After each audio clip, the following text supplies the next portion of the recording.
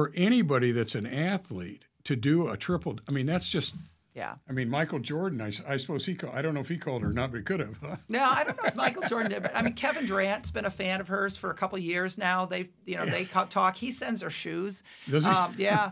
I mean, she has had some former, NBA players that you would all recognize, send her text messages, Facebook Messenger, send her gifts and things. It's really cool. It's amazing. It's really neat. I just want people to realize what a special person we have here at the University of Iowa representing us, because she's not only a great basketball player, she's a great human being. Right. And she's ours for at least, one more year we get her. We don't know if we'll have her for 2 because of the COVID year that they get.